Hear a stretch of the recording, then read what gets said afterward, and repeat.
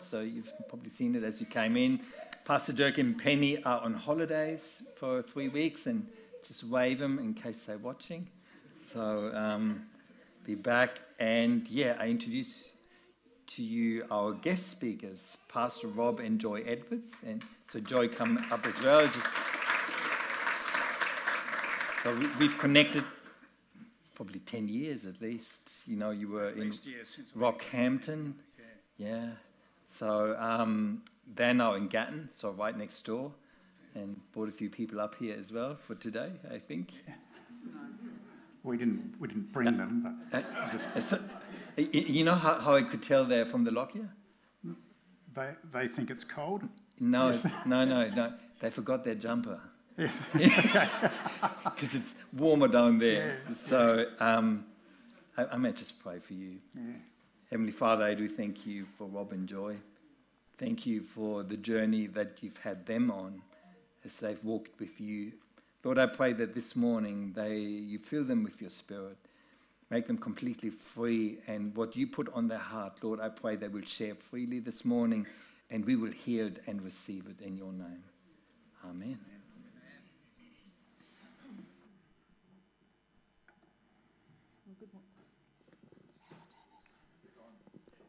Hello. Oh, there we go. So good morning, everybody.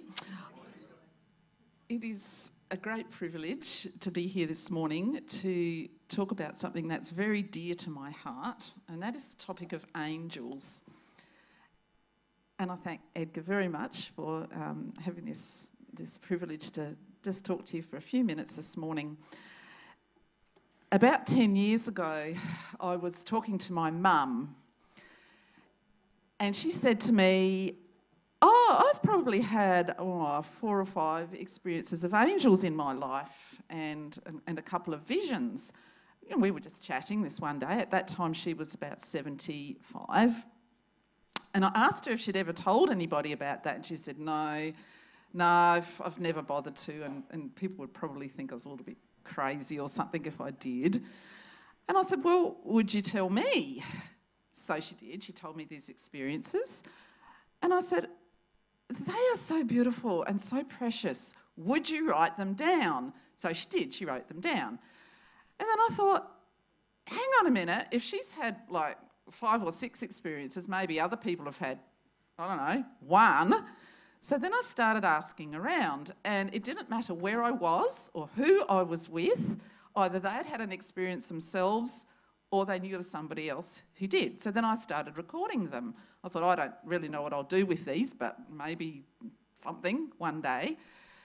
Anyway, that has actually culminated now in a book called Angels Are Here, which some of you might have noticed on a table outside. This is now a compilation of 87 stories from 66 different people. Dirk Wilner's got a story in there, and Mandy has a story in there. Rob and myself and people from all over Australia, some pastors, some family members, some children, some people from East Timor have stories in there. They're all true, of course. I started actually just with collecting angel stories, but then other people gave me examples of visions that they'd had, so I thought I'll call it Angels and Visions. And then there were some that didn't fit into either category, so it sort of became an other section. And I couldn't miss any of them out because they were all so precious. So this book is available for sale. It's only $20, but the wonderful thing about it is that it kind of becomes a bit contagious. So I've sold books to people who have then said, oh yeah, we were reading this, I was reading this book to my family yesterday, and then they started talking about experiences that they'd had with God, and it sort of spreads, and it's just pretty special. Another really big plus is that all of the profits from the sale of this book are going to Australian Lutheran World Service. I figured that it's 66 people's book. It's not my book. And so the money's going to charity. And so far we've raised enough money to build half a dam in Cambodia. So we're halfway there already, which has been really, really exciting.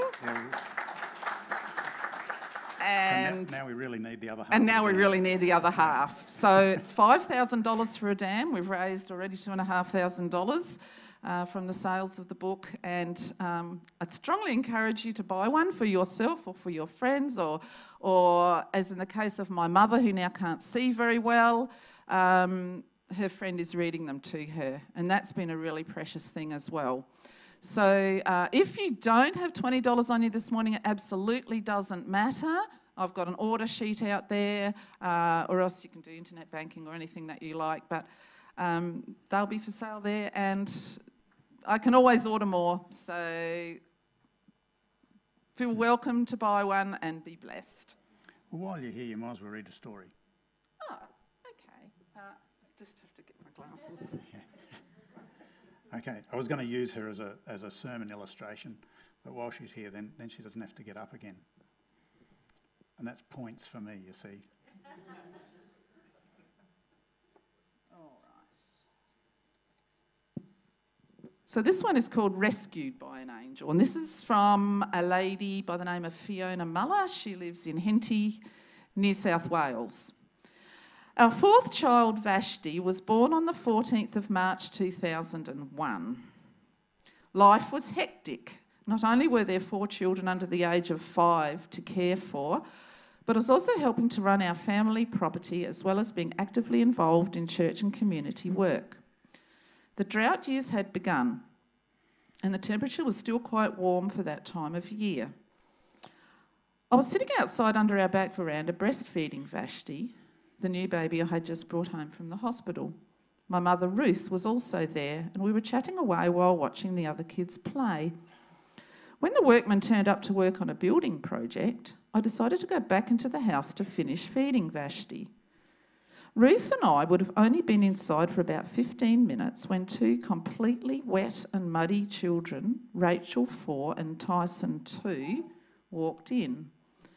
As a mother, I instantly thought the worst, as we have a very large, deep dam alongside our home for garden and stock water. A wave of panic came over me. Even though my children were safe, I could not help thinking about what could so easily have been. It took me over an hour to calm down and actually hear what they were trying to explain about what had happened to them. In her simple child language, this is what Rachel said. "Mummy, a big white ghoster with big wings and a big sword told us to get out of the dam and go back home. He was very big and helped us get out of the water." This she repeated over and over again. It seemed she needed to do this so that I would actually stop and listen to the amazing miracle that had just occurred. My husband and I believe that either Jesus or an angel were there that day with our children. I got Rachel to draw a picture of what she'd seen, and it continues to hang framed in her room as a reminder of the fact that God's protection is very real in our lives today. Now, while you may be tempted to think that one of the workmen must have rescued our children, we know that was not possible, as they were on the top of the cottage roof that was being built at the time. Their father, Neil, and Greg were in the machinery shed. Nobody took any notice of the children wandering off. The picture that Rachel drew does not show builders. If the builders had pulled her and her brother from the dam, I'm sure they would have let us know that it was them. Also, when we questioned the builders later, they had no idea of the incident. I believe it is so easy, especially as adults, to shut out the supernatural realm and operate from an earthly perspective. But we as a family have experienced so many more supernatural incidents since Rachel's angel experience that we have no doubt that God is real and active. We are always excited to see the amazing things he does in the lives of people around us. For he will command his angels concerning you to guard you in all your ways. Psalm 91, verse 11. Thank you.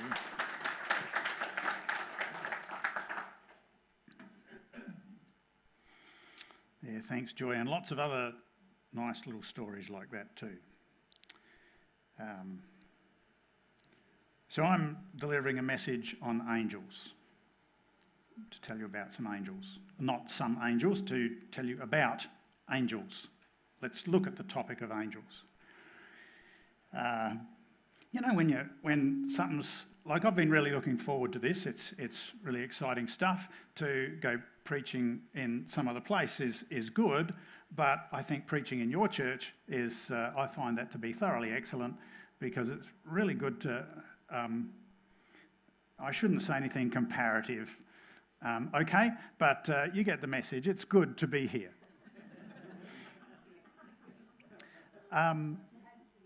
Yeah, and so with that kind of excitement building, I found that last night you invaded my dreams. And you know, when you're preparing to do something and you dream about it the night before, you don't know that all of it makes sense. You can actually, during the dream, think that this is the real thing. You know, and it's happened to me before that God has delivered complete messages to me while I dreamt, and I get up on Sunday morning knowing that the sermon that I had prepared was not the one I was going to preach, because God had given me a new one during my dream, and you just have to hope like crazy you weren't dream preaching, and it was actually a vision, because there's a difference. But I should try that out, because during my dream preaching, I had to tell everyone to change their passwords. That doesn't sound very prophetic, does it? No. When I say it, it's not really there. But maybe there's someone here who needs to. So if that's from God to you, then then there it is. But during my dream preaching, a song kept going, you know, where you get earworms, you know, and they keep going, and this was keeping me awake. So I was no longer dream preaching, but then I woke up, and so this song kept me awake, and I had to get up 2 or 3 times, and Joy was probably annoyed with me. I don't know, she's probably used to sleeping through my antics now. But the song was not that one that you just sang, but it was those same words, because I didn't know that song. Right? That's a newie on me. But it was the one by Zach Williams with that same passage, you know, about the dry bones, and you know, and I called to the 4 winds, and then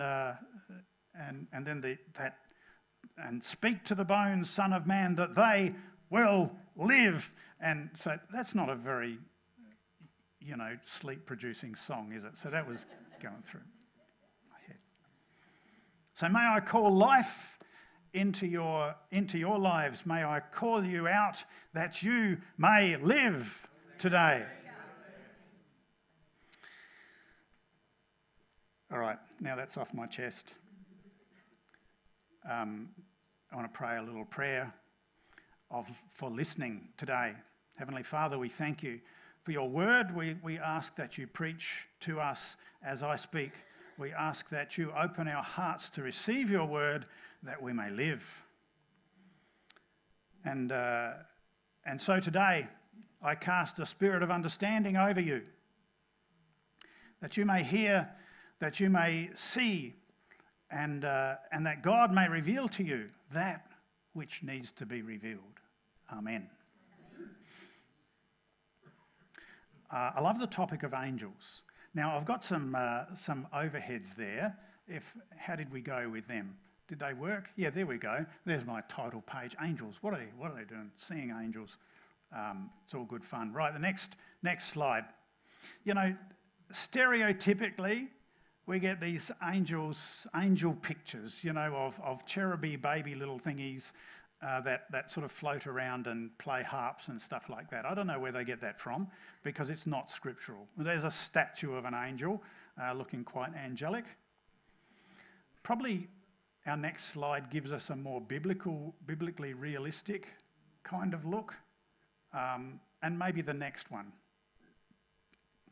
Look at that.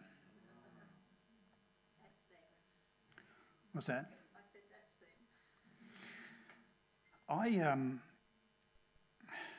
never really had a great deal of interest in angels per se. Yes, you know, as part of stories and things, like part of the Christmas story and all of that kind of thing. And when you think about it, they're everywhere in Scripture. But you know, personally, I didn't seek seeing angels. I didn't think it was a big part of our life. It had never been part of my seminary training. It had never been part of my my faith practice or anything like that. Until one day I was preaching in a fairly small group. And there was a guy sitting fairly close to the front, and he was looking at me wide-eyed. And I thought, man, I'm preaching up a storm here. I am really doing really well.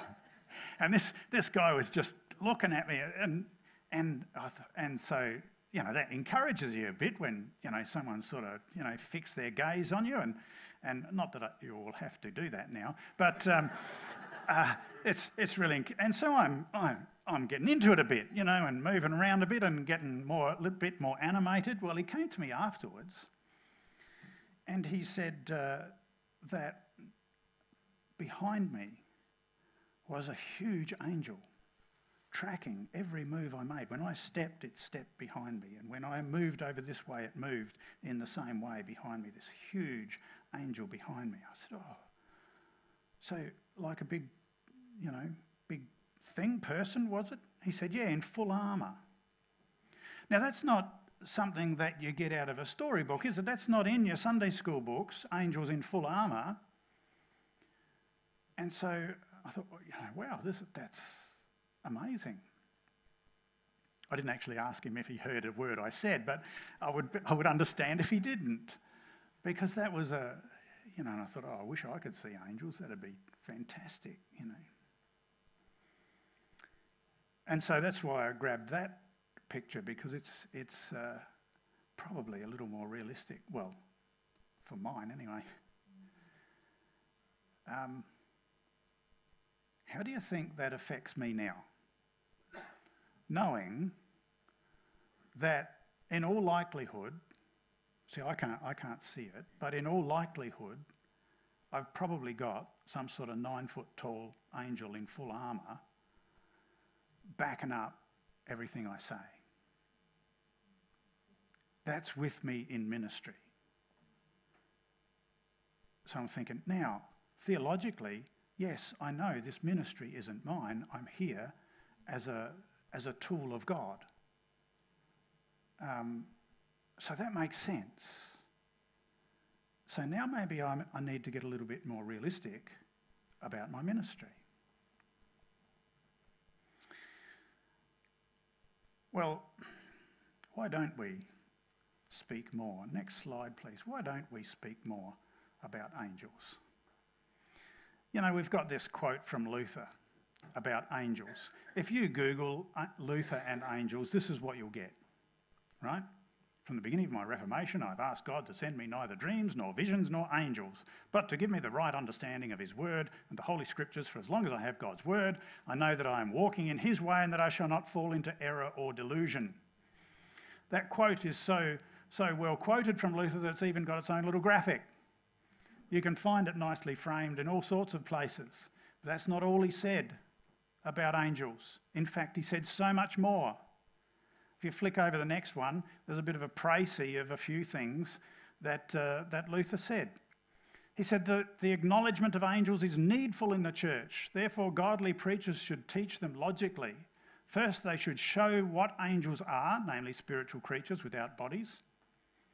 Not 100% sure I agree with him there. Actually, I don't agree with him there, because angels do have, in Scripture, they turned up and people thought they were people, you know, and they fed them. Secondly, what manner of spirits they are, namely good spirits and not evil. And here, evil spirits must also be spoken of. I've trimmed this back a fair bit because Luther is much more vociferous than that about things. Thirdly, they must speak touching their function, which is as the epistle to the Hebrews says. So, why don't we find them in nice little pretty graphics? We don't. You've got to look them up yourself, and you've got to, stacks more. But anyway, he says that preachers, that pastors should preach about angels and teach people about them. So here I go. Not that Luther said it, but because the Word says it.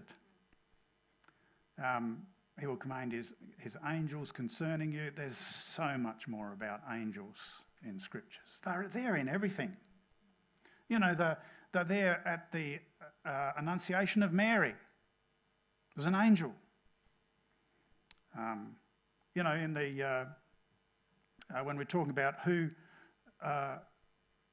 spoke of the resurrection first, was an angel.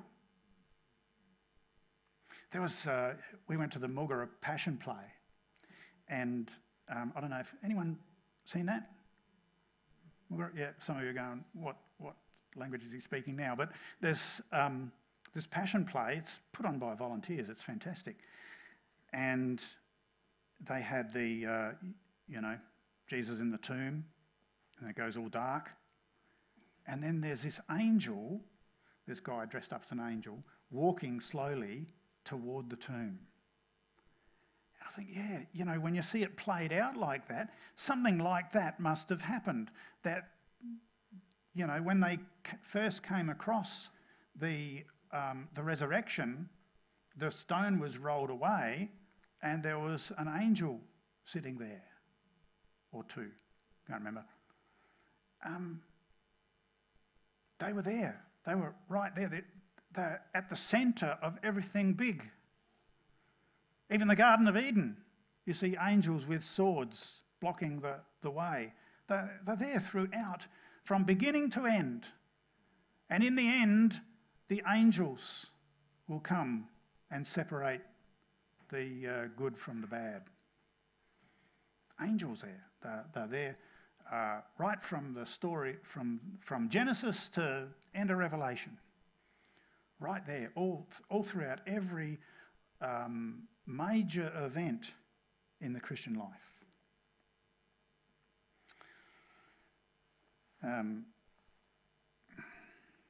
What else was I going to tell you?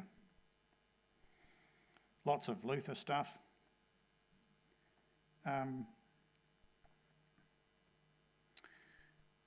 When we depict angels and when we look at what they do and what their purpose is, I think we do ourselves a disservice when we think in terms of church just being all of the physical, earthly stuff we do. We know it's spiritual. We know there's lots of spiritual things that go on, but sometimes we don't name it particularly, all of those things that happen. Like we're talking about this morning, the impact on worship of having the influence of the demonic sneaking into our worship. Now that's something we need to be continually aware of because it's always going to happen. Where are demons? Demons are active in the church.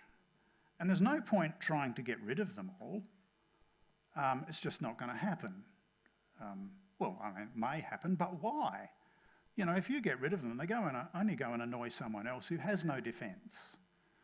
So you're probably better off, tying them up and putting them in the corner rather than trying to expel them completely. It's nothing worse for a demon. That'd be hell for them to be stuck around worship where they could have no impact and where everything they tried to do, they kept getting foiled and cast into a corner. I mean, that'd be terrible for your sense of self-esteem, wouldn't it? To be constantly cast out all the time, But anyway, that's our purpose as the people of God, is to speak into the realm of the Spirit. We are called to speak into the realm of the Spirit and to have an impact there. When I spoke with Clark Taylor about this when he was up here, and I spoke with him, and he said to me, "You've got to build it in the Spirit before you can build it in the natural." I had no idea what he was talking about. I thought, yes, okay, that sounds good, sounds right, but how does that work? How do you work that? And when I discovered the realm of the Spirit, not that I discovered it, we all knew it was there, but when that began to become more open to me, I started to realise how we do that. We can speak into the spiritual realm, and that will have an impact in the physical realm. Right, so angels. How can we get amongst it? Wouldn't it be nice to see angels? Would you like to see angels? Yeah. Does anyone here see angels in any form? Okay. All right. There's a few who see them. Yeah. Yep. Do it again. Who's ever seen an angel? Who has ever seen an angel? Okay, so it's a reasonable number. Yeah. Who among you are certain that there are angels around? Just put your hand up if you are certain that there are angels around. Right. Okay. So I don't have to argue with you about that. God says there are angels around. We've got all of those scriptural things about it, pointing to that. I think the big question in our society, you probably even go outside of the church, and more people probably believe in angels than believe in Jesus Christ,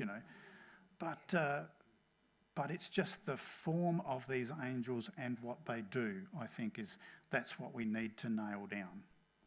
Because while a lot of people may believe in angels and even recognise they're around and even seen them, they're not all thoroughly aware of why they're there and their purpose and what we should do about that. See, now we know what to do with demons, don't we? Right? Rack off. Fine, that's pretty easy, right? And probably add in Jesus' name, rack off, but because otherwise you're just going in your own strength. But so we know what to do with demons. We know they're bad, and we know that we want them gone. Now, probably some are a little more difficult than others because there's that whole area of your action impacts what the demon does. And you can give evil spirits greater permission in your life by what you say and do. So, that complicates the issue a bit. So sometimes you need a bit of help with that. But essentially, we know that go as soon as possible, as far as possible, right? That's what we know. Angels are a little bit trickier. We say, well, yeah, angels be nice. I don't know why, but sounds good. Just that, we hear about them in Scripture and they sound so nice. Or we see them in stories and that'd be nice, wouldn't it? But then what would you do with an angel if you had one? Now I think right up front, let's say very categorically and clearly that if you can't see angels, you're not some kind of second-rate Christian. Right? That's seeing in the Spirit is something that it's a gift, and seeing into the spiritual realm is something that we can't necessarily do. And we've got hundreds of years of history being in the West with this scientific worldview which has disabled us from being able to see it in a spiritual way. We've sort of lost that. It's gone so far from our culture that it's, we see it, algebra as making much more sense than seeing in the Spirit. Other cultures, not so. Papua New Guinean culture, for example, they would, we wouldn't be having this kind of lower level discussion where you just, seeing in the Spirit, fine. Yeah. We know that. Yeah, there's 4 demons in the corner and 2 angels over there, and so what's the deal? There's no argument. But in our Western culture, we have difficulty in seeing. So there's a lot of unlearning that we would need to do before we even start getting to being able to see, and that can take some kind of miraculous Jesus intervention. Let's put all the syllables in there. To bring us to a place of being able to see. But even in saying that, I shouldn't just leave you with a whole list of excuses why you can't do it. Let's give you ways you can. Okay? Who would like to see an angel? Good. So would I. I don't see them with my eyes. I see them with my spirit, and I guess that's a way. Let's spend a little bit of time in giving you some encouragement about how you might begin to operate in the realm of the Spirit.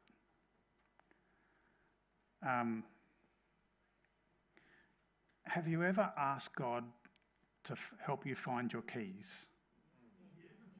Yeah, let's show of hands. Key prayers, right? I would encourage you to do that because, look, I was talking with John Alley about this. I don't know if you know much. You've met John? Okay. Oh, he's been down here, hasn't he? Right. I was talking with John Alley about this, and he's convinced that God uses praying for our keys as like prayer kindergarten.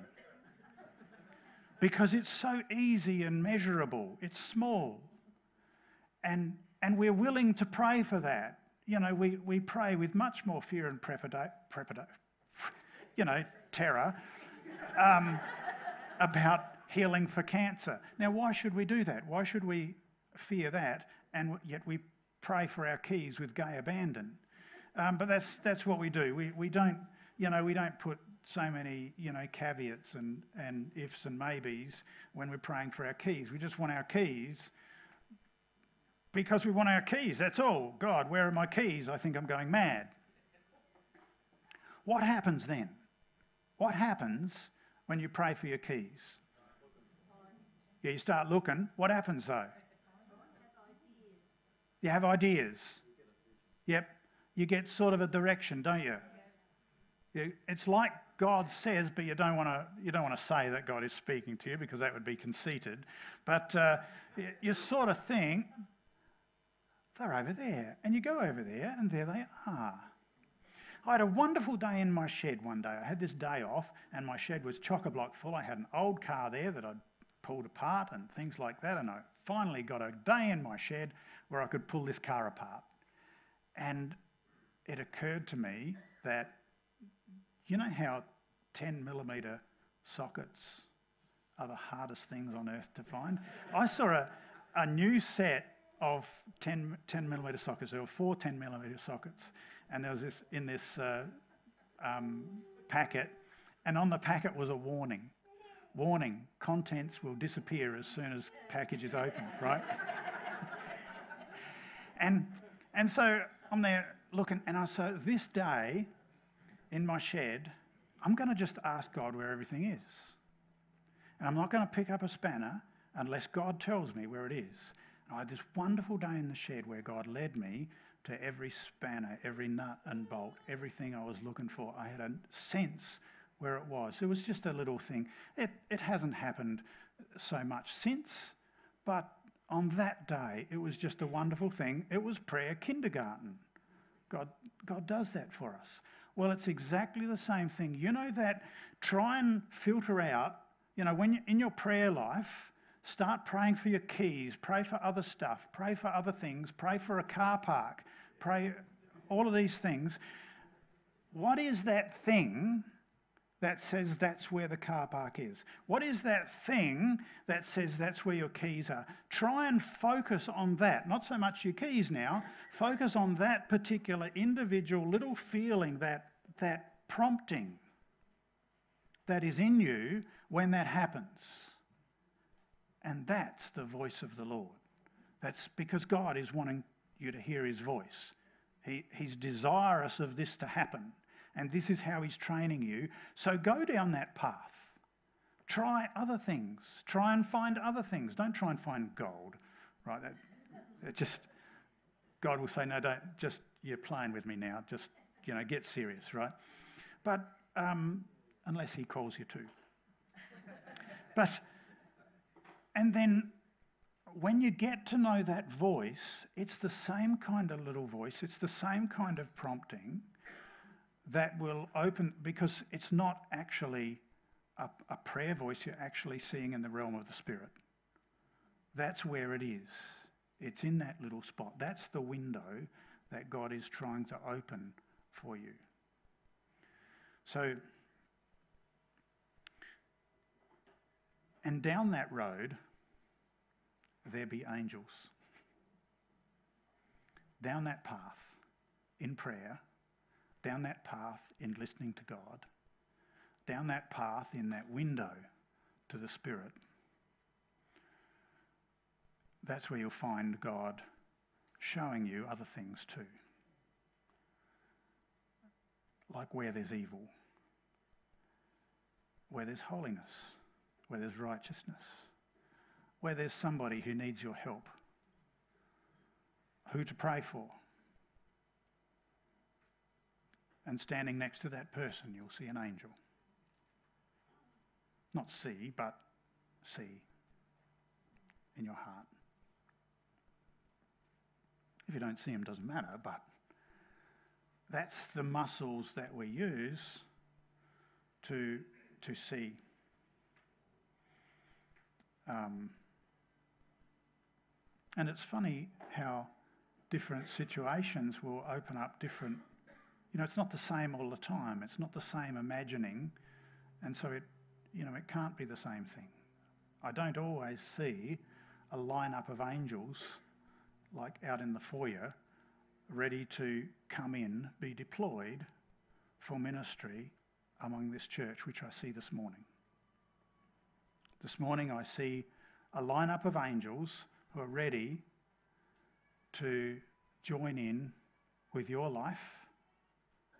And thank you for that music in the background. That was perfectly timed. So I thought it was a little bit of that spiritual stuff, I thought, great, this is happening. One day I went to this conference and this guy was, praying for people for healing, and then I could smell this incense. And I thought, where's that coming from? I was looking around for this, you'd see a little smokestack. There was that much, it filled the room. And I went to this guy, I said, what is that smell? It's fantastic. I thought it was incense, but it's sort of purer. And he said, no, it's the fragrance of the Spirit. And I said, you idiot, Spirit doesn't smell, And so I thought, right, I'm going to find this thing, and hunted around and couldn't find the source. It had to be the Holy Spirit. Anyway, I thought that was one of those things, No, not to be. I want to pray for you. And let's pray that angels would invade your world. Sometimes we need to give them permission. Oh, that's another thing. God is not going to just come into your life and do all sorts of wonderful stuff. You stand around thinking, why doesn't God do anything in my life? What's wrong with me? Come on. When Jesus died on the cross, he died for your freedom. This is a real revelation for me. It's not just forgiveness of sins, life and salvation, not just your ticket to heaven. God provided you, God won for you on the cross freedom. And God will not violate that for anything, even for your own good.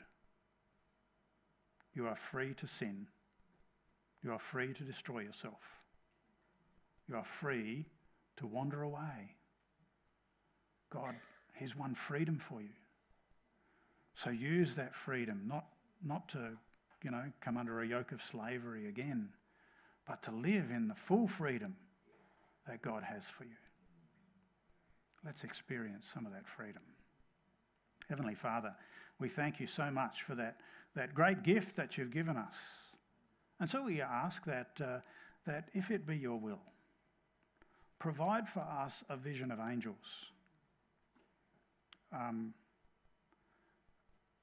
Not least being that it would just be really nice, but also encouraging for us, Lord, who in this day need some encouragement, some courage, some some power in our lives, in our witness, power in our worship, power in our outreach to a lost and scared community. Lord, we pray that you would appoint with us, with each person here, Lord, who's willing.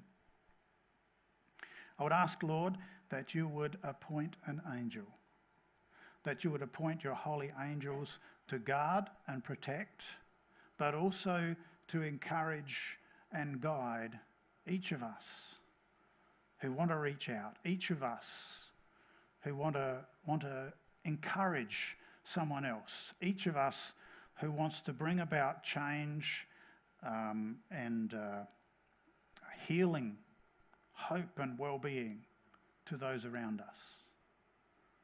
Lord, lead us to those people who need this angel of peace that is with each one of us. Lead us to somebody who will benefit from the effect of this angel of peace. We pray this in Jesus' name. Amen.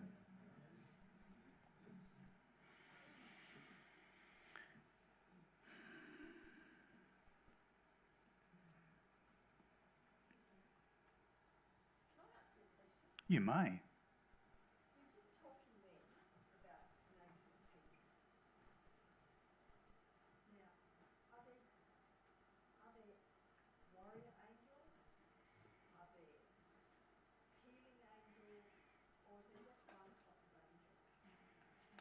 A very good question, not one that I really know the answer to. I know there's an angel of death in the Bible. There are warrior angels, and I'm not sure whether they are different types of angels that God appoints, or whether they are all one sort and God appoints for a different purpose at that time, for a season. I sort of tend to the latter, because they have different, like the first angel I saw was a patrolling angel, an angel on guard. And I thought, because it was at the dentist. And I thought, what? Yeah, my life is pretty exciting stuff. But this angel was on patrolling up and down the corridor. And I thought, all right, why am I seeing this? And then the dentist came out, a diminutive little Chinese lady, about 8 months pregnant. I thought, that's why. God had appointed an angel to guard over this lady and her unborn child. And so I told her that. I waited till after the consultation. You don't want some Twitter-pated dentist to go, oh, I'm so excited about the angel. Just focus on my tooth, please. But, yeah. Any other questions? Or jokes? Yes, sorry.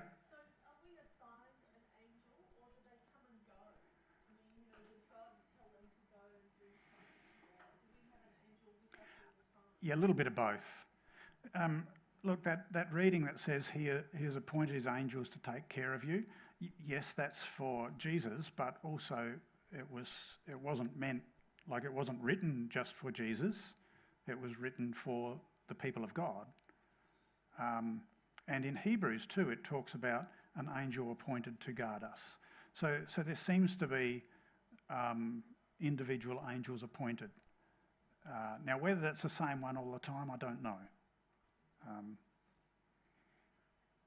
But I met a pastor in Canada, and our time together was fairly short, but I sensed by a few things that he said that he was sort of along the same kind of track as me. So I told him my story about an angel, and then he told me his story about his. And his apprentice pastor, we call them vicars over here, they call them something different, but his apprentice had to watch his service, his liturgy thing, and take notes and ask him any questions. And his question was, what was the other guy doing? He said, what other guy? The guy that was following you around all the time. Why was he there? Describe him to me. And he was rather large and silver. He was in armour. So we had the same kind of angel tracking around after us. And this poor apprentice had no idea what was going on. He had no idea he could see in the spirit, but there you go. Yes? I find it very reassuring to know that only a third of Satan, only a third of the angels met with Satan, which obviously means that there's two angels to every one demon. That's right. Yeah. I just find that quite comforting. Yeah. And I think part of the problem in the church today is that the devil gets his way because we don't know anything about angels. Yeah, it's too much credence. Yep, we get swamped by the devil. We don't know how to do it. We try harder. We read the Bible more. We pray more. We ask God for help. We even try and lean into worship. It still doesn't work because what we don't realise is that the devil has set up a little plan, a trap for us. He's been working at it for a long time, and finally got us cornered. And we're not calling on angels to help us. And they're all standing around waiting. Well, I'd help if I'm not going to force myself. The devil forces his way in wherever he can. He lies and kills and cheats, whereas an angel does things God's way. You have freedom. I always wondered, when do you think angels were created? Yeah. I always wondered the same thing.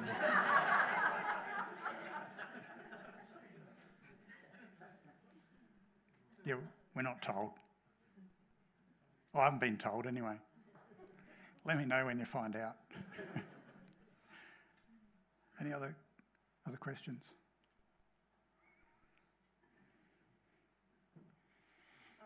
Mine's not a question, but recently I worked out that from the time I was born to the time I got married was 27 years. I was then married for 27 years, and this year is the 27th year that I haven't had my wife. So I looked that up I thought, somebody told me to look on Google. So I Googled it, and apparently the 27 according to them, means that there are angels are pleased with me and are looking after me. Okay. So that's just a comment on what you've been talking about. All right. I'm sorry, but it means no such thing. But what does mean that the angels are pleased with you, or that God is pleased with you, is because you are a child of God. And you have been appointed as his child and heir, and whatever any other numerology might say about you, that's your claim to fame, is your heavenly crown rather than your numerical one. Rob, I just wanted to say that I married an angel. Yeah.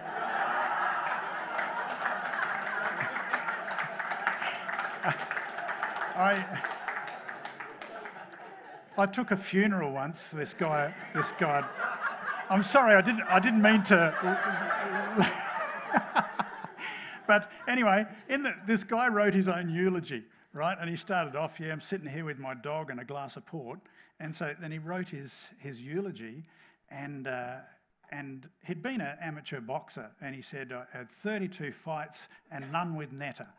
And then he went on to describe his wife, the widow sitting there as an angel and things like that. And I said, yeah, still scoring points from the grave, But so well done.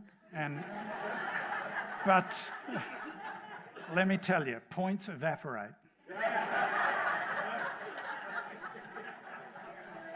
I want to know what happened to my 500 million. I had that many. Gone.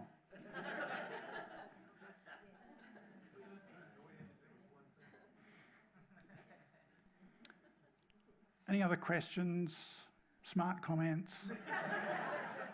I did go to a funeral once where it was actually said that in the eulogy that the person who died is now an angel, and you hear that all the time. Yeah. That when people die, they become angels. This, one of our lecturers, John Kleinig, you had him, didn't you? Yeah. Did he do this to you? There was this one guy down the back said something, and he wandered across the front of the classroom going, absolute sanctimonious waffle. And and I feel like doing that. I feel like Kleiniging people who say things like that, because, yeah, up there looking down on us. Look, if they were a Christian all their lives, they're not interested in looking down on you. They got some fantastic stuff to catch up on now. And if you were any kind of friend, you would not want them to be looking down on you. You'd want them just to be doing their thing up there, because that's going to be fantastic. And if they weren't Christian, well, they ain't looking down on you. And that's, yeah, that sort of stuff keeps me awake at night too. But anyway, I needed to bless somebody. Who was that? The lady playing the piano. Your instant pianist. That's what you get when you're not hacking. Yeah. Look, I don't know why, but God bless you, and may His presence be with you and watch over you, and may your angel now with you bless and keep you and keep guard over you, and whatever you need. Amen. God bless.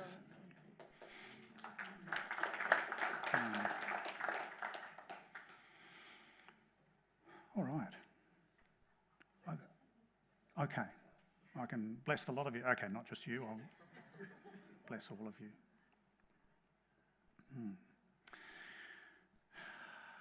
May God bless you. May God watch over you with His holy angels. The Lord bless you and keep you. The Lord make His face shine upon you and be gracious to you. The Lord look upon you with favour and give you His peace. Amen.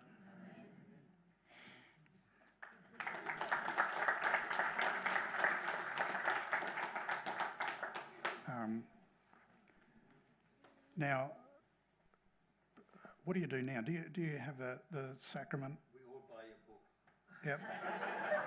Yep. As in coffee? Like, coffee is the third sacrament. Yeah. So as we participate in the third sacrament, if there's anyone who particularly needs to chat about something, then please feel free to come and have a chat. And yes, and I can bring you a word of peace, whoever that's for. Oh, there's Joy's book will be out there, but I've snuck a few of mine in as well. And we haven't talked about that. That's about evangelism. So, and that's a whole other topic. So if you're interested in that, I can come back another Sunday and talk about that. Yeah. All right.